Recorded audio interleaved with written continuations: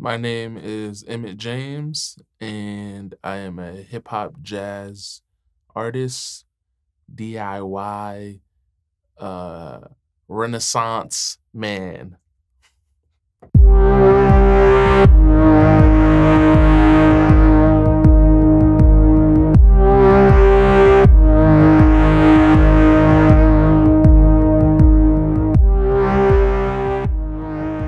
But truly, it started off with this girl named Tamara Lynn DeLeese.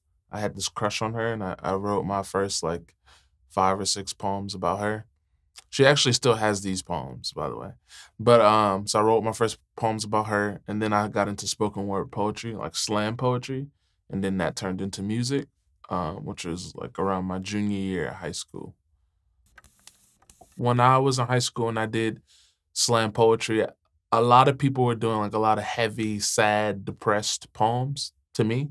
Poems, think stories that need to be told and needed to be heard, but I wanted to kind of bring uh, a lighthearted element to the poetry. So it could be something about, let's say the poem was about immigration, which is a heavy topic. I'd want to say something funny or to get people's attention. So I have a poem called "Last Night I Made Love to a Mexican," and every time I say that, people are like, "Oh, what is this about?" And then like it starts off funny, and then we go into the topic of immigration. So I like to do that with the music as well. And a lot of the music is inspired by my everyday life or something I heard or something that someone said to me. And so I like to keep it relatable and lighthearted.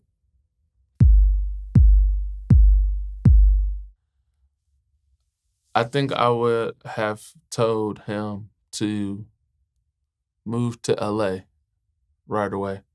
Maybe instead of going to college, I would have told young Emmett to go to LA. Sometimes I wonder if I think everything happens for a reason, but sometimes I wonder if I would have got would have gotten to LA earlier. Uh, would the journey be a little bit different? Would it be sped up? Would it be slowed down? So that's what I would tell him.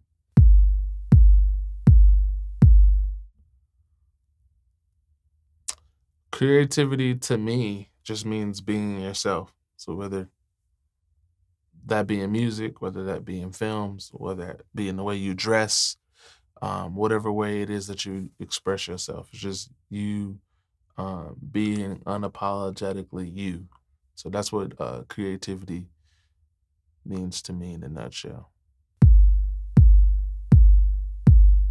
Yeah, I would say the thing that makes me come alive is my art. Being able to I remember the first time I wanted one of the first times I wanted to do something and I did it and I was like, "Oh, I could do it.